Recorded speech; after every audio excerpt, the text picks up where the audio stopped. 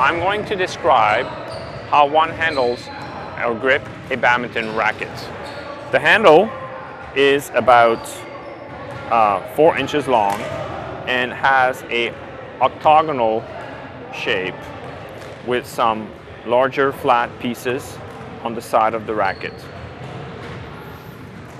One handles a racket by putting the hand on the side like that, but not holding it like a hammer. You have to stretch the hand out on the handle.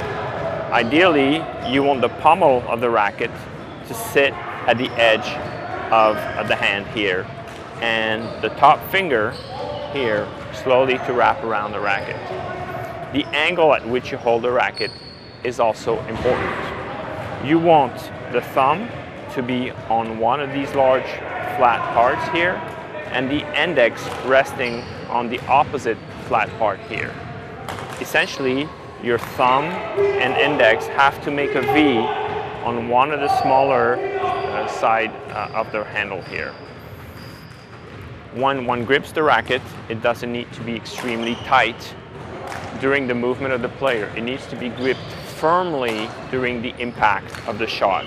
You can see that the racket is fairly light, and I can hold the racket with just my thumb and my index. I just wrap the finger here for comfort and strength on the handle. This is the basic universal gripping of the racket. There are more specific ways to hold the racket for a backhand swing. In this case, one shifts the racket a little bit in angle, and the thumb now rests flat on one of the large flat side pieces of the racket for a backhand movement. There is a more specific way to hold the racket for a rush shot at the net, where one turns the racket